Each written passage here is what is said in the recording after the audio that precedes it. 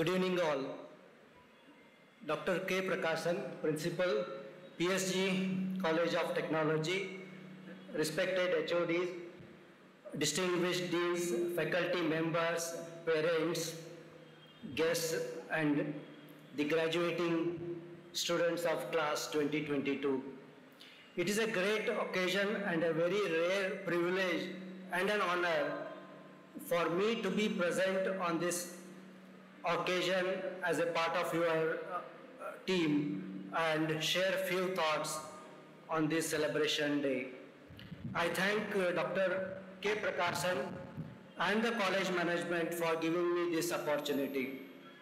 Let me first start congratulating all the students who are graduating today as a part of 2022 batch and all the award and prize winners. You are also very special batch, as most of the period or half of your period you people have spent during the pandemic and still succeeded in cracking the graduation. So congratulations to all of you. You had many adversities, various challenges, and you all adapted to different circumstances. Because when you started your graduation in 2018 or 17 for 4-year and 5-year programs, at that time, no one was imagined that there is going to be a pandemic and the whole world is going to change towards the digital way of learning. And you guys adopted so quickly. Also the faculties and the management and throughout the India, the institutes, to a different way of learning and teaching. So a big round of applause to all of you.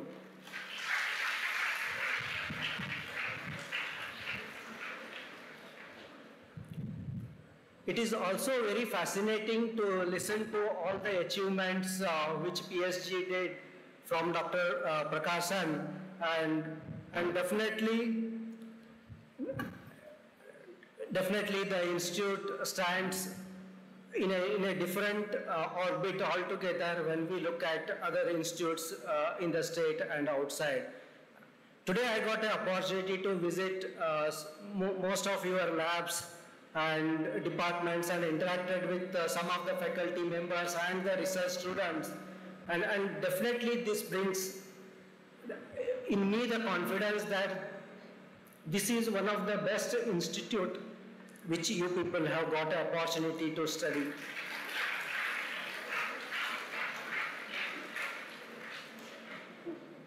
This statement you may not realize now, but down the line, after 10 years, 20 years, 30 years, you will definitely get connected to PSG, and at that time you will admire that how they shaped your career for the long run. So now coming back to my address, so I thought since this is an electrical and aided courses ceremony, graduation ceremony, let me talk on a few topics related to digital. So basically we are in the digital world and nobody can deny or ignore or avoid the digital world, and we are all connected. So let me take why we have to adopt digital and how we have to take benefit out of that, and to take that benefit as a student graduating community, how you guys need to shape into a kind of a innovative mode or a sustenance mode or a different approach and make your career a successful one. So as already the COVID has compressed all our way of thinking into a kind of a 2-year package. During the COVID pandemic, start of COVID pandemic to the current state of endemic, if we consider it as 18 months to 24 months, whatever earlier we used to do for 8 years, 10 years or 5 years, has everything got compressed into a 2 years.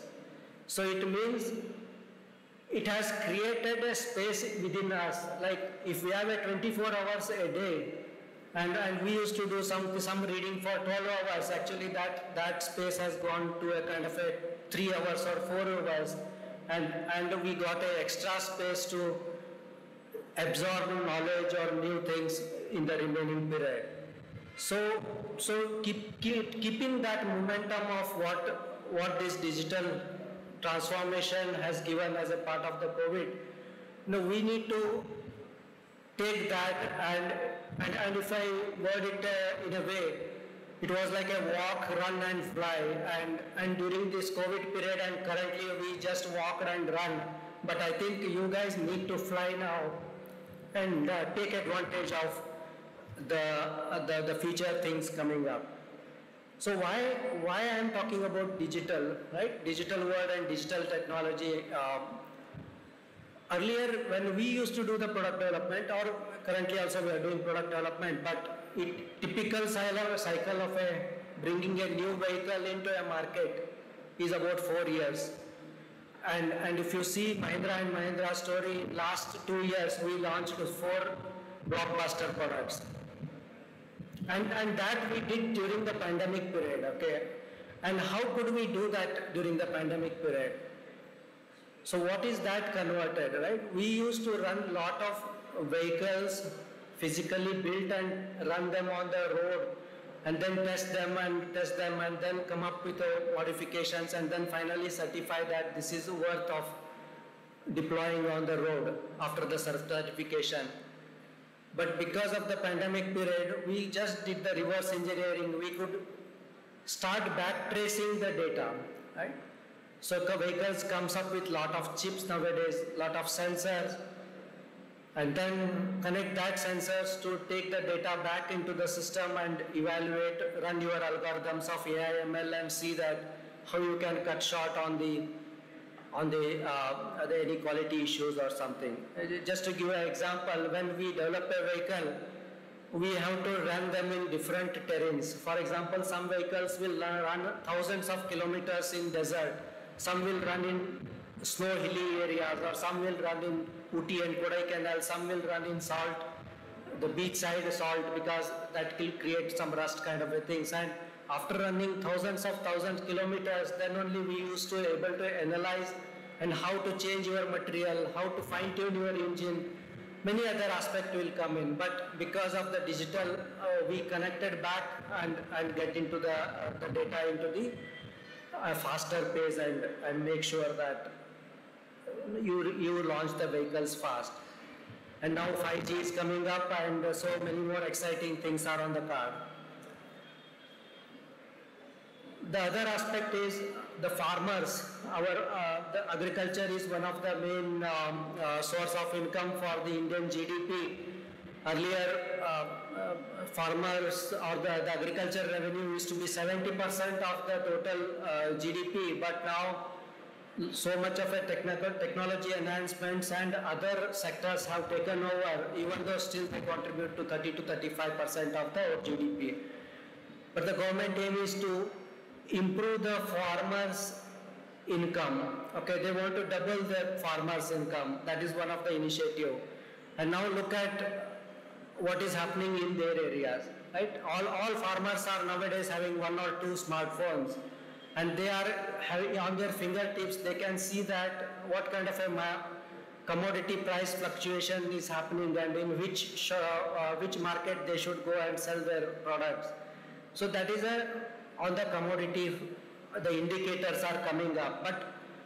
But from you as a graduating communities, how you should look at this opportunity, how to introduce the smart farming facilities, right? So this is where you can start thinking of, one is like predicting the rain forecast or weather forecast, or using your computer vision and visioning capabilities.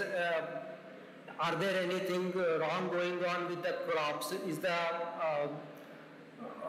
the irrigation sprinklers need to be switched on 6 weeks before or 1 week before? Kind of a scientific thinking, you can do it.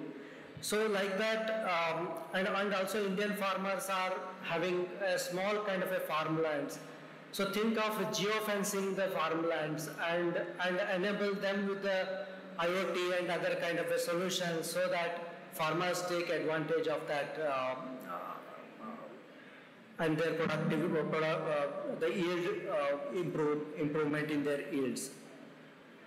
As you are all aware, already a lot of two-wheelers in the EV market have hit Indian market, and very exciting days for the three-wheelers and four-wheelers are also on the line.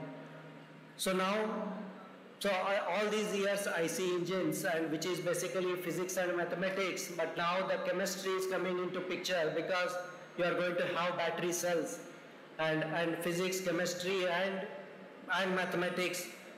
How the new things are going to come up, and how quickly you can design your product and launch your product, because whole concept of the general product development and the EV product development is entirely different, and this is one space where we as industry people are also relearning ourselves. So we are unlearning what we did in IC engines, and we are trying to relearn. And to do that relearning, a lot of collaboration is going to happen. And regarding the education front, digital in education, you people have already faced that one, and you are very much aware that how digital is playing an important role.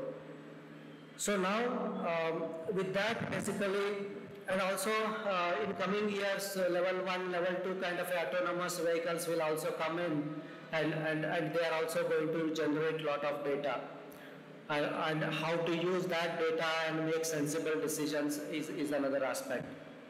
On the biomedical side, till now we never used to have a doctor consultancy over the phone or the video calls. And during the COVID pandemic, and most of the doctors were consulting through the video conferencing, and also the medicines are getting delivered to home through the different channels. So digital from end to end, whether it is a education sector or a finance sector or an automotive sector or an energy sector, you take any sector, digital is playing an important role, and it is basically the data which is a kind of an oil for next 20 to 30 years. So now, this is with this context, now how are we going to use these digital technologies, and what is that industry is looking at, right? Industry is maturing, okay, and some are early adopters, and they have already taken the lead of using the data, and some are the followers. But followers can also take over the lead in coming days if they start adopting the kind of a digital transformations which industry and market is looking at. Just to give how we took advantage of digital is, even this is a pre-COVID period, India was supposed to go from BS4 to BS6 directly from the emission norms are concerned. And already Europeans were on the Euro 6, and all the global companies had the technologies required engines and powertrains to meet the combustion, the regulatory requirements. But for India or the Indian OEMs, it was a challenge because we had to directly jump from BS4 to BS6, and the time period was about 24 months. And during that 24 months, you have to have your new powertrain or a new engine, and then you have to run the engine and validate that engine for the emission norms. And then you have to fit that engine into a vehicle, and then you have to run thousands of kilometers, and then you have to get it certified. So this is where the digital, we took the advantage of digital, and we could, in a frugal manner, we could meet our requirements. So that is one example. Because why that is important is you have to make sure that you get into the market in a much faster way, and at the same time you have to go with the right quality, because if you go with a wrong quality, then market is going to reject you. So the other aspect why industry looks at digital transformation as a part of their business growth strategy is, one is the revenue share they need to increase. Second thing is they need to maintain the quality. The third thing is the cost optimization. We cannot afford, or any industry cannot offer excess cost, right? So how are we going to optimize your cost and still you manage the show? So that is where basically comes is the using the latest technologies, whether it is analytics are concerned, or it is advanced analytics, or the new generation tools to come up with predictive analytics. Many things will be there, and there are hundreds of use cases, not hundreds, actually thousands of use cases in every engineering domain and in every sector. And you as a graduating student, you should look at what are those opportunities and which you should look at pursuing.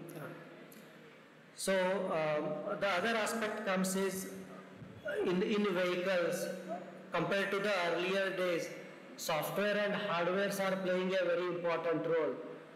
And what we are traditionally tuned is to test the mechanical way of testing the vehicles and running the vehicles.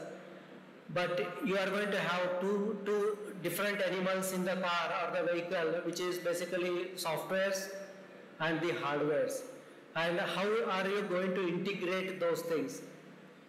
In the end, what the hardware and software is going to do, it is basically going to sense it, then it will send it to some logic, and based on that logic, some action is going to happen. But that is one sensor story. Like that, in the vehicle, you are going to have hundreds of sensors, and when you are running your vehicle on the road, that is vehicle to vehicle, it's a infinity kind of a combination. And how are you going to address those kind of a scenarios?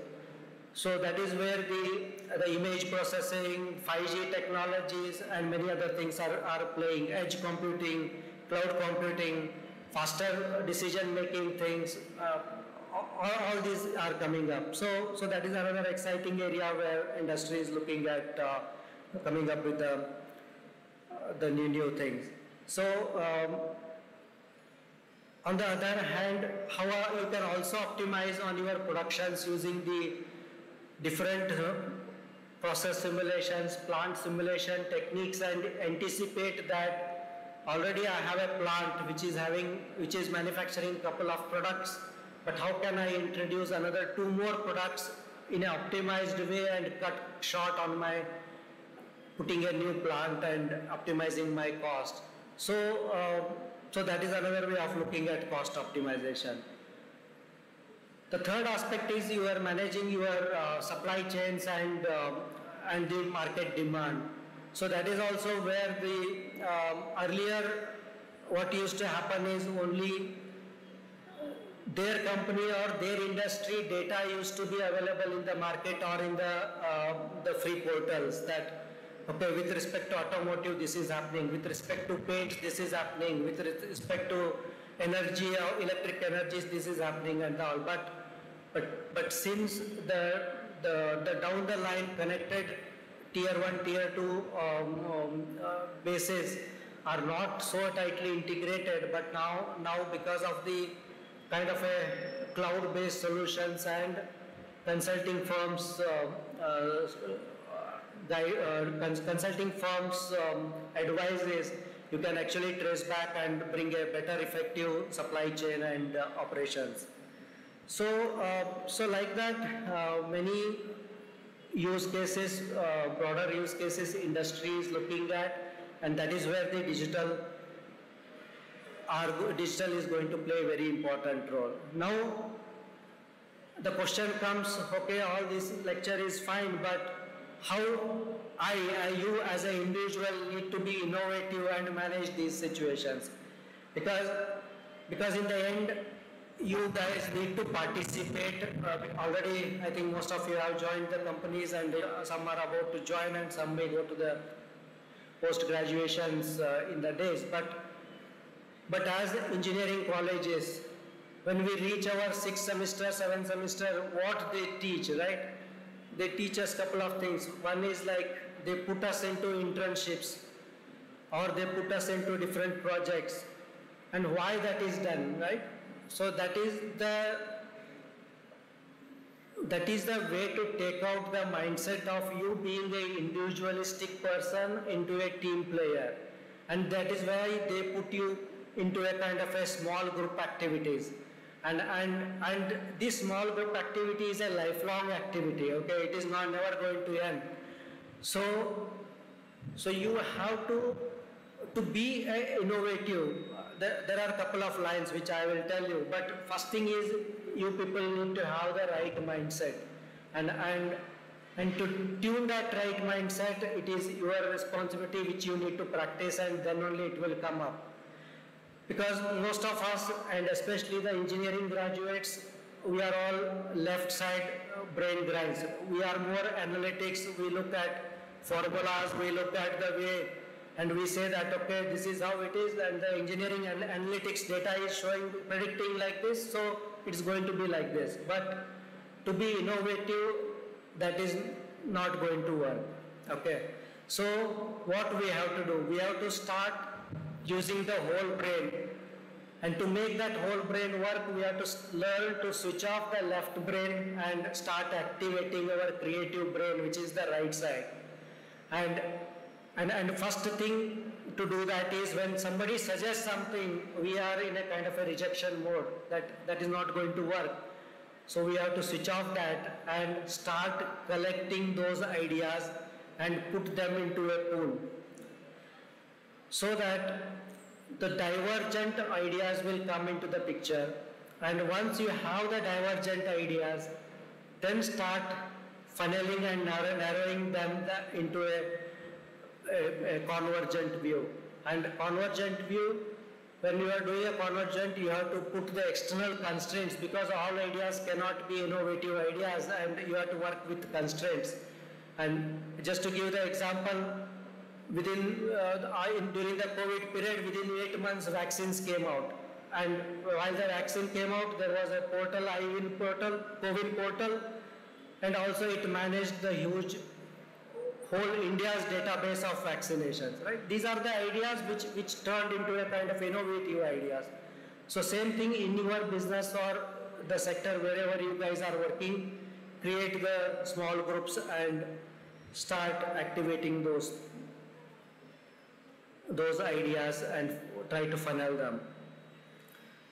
So to be innovative as an individual, three things. One is switch off your logical brain while coming up with innovative ideas. Put them into an Excel or a notepad, but put them somewhere so that somebody can also see them. Put all possible ideas in the table so that others can discuss on that and share their views on that one, okay? And make sure that your ideas work with the constraints. So during your career or professional journey, another very important thing is individual behavior is going to play a very important role. And how is that individual behavior? Because college has taught you all the technical skills required, and on top of that, a delta of functional skills, okay? But the industry is going to observe you for your behavioral skills. And it is not shown over the day or two, but over the months and years, the behavior comes into picture.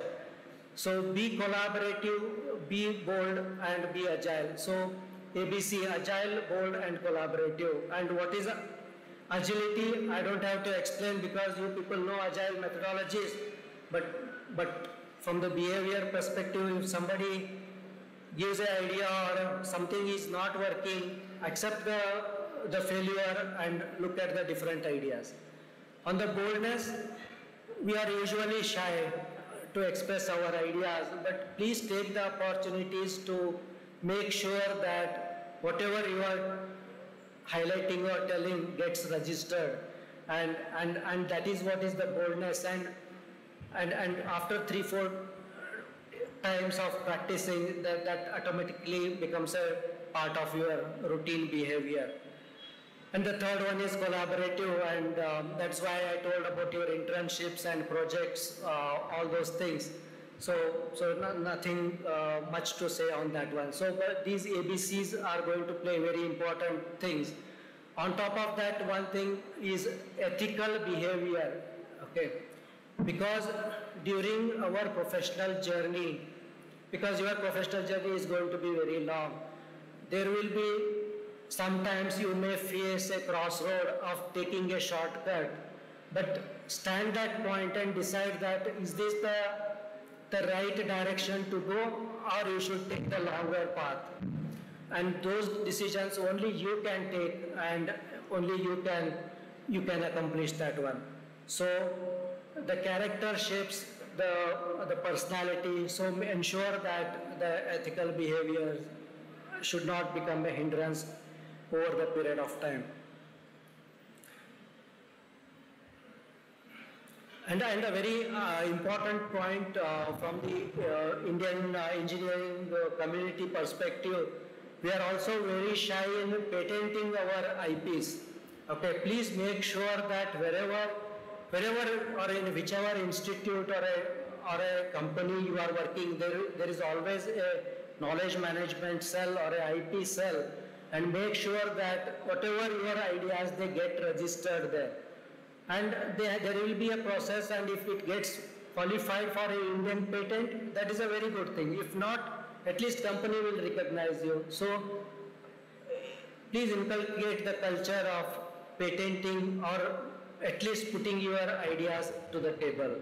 So with that, I would like to conclude by congratulating all of you once again and wishing you a very best.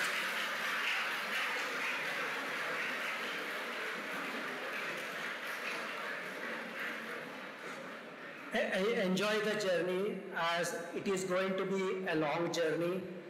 Thank you very much for listening.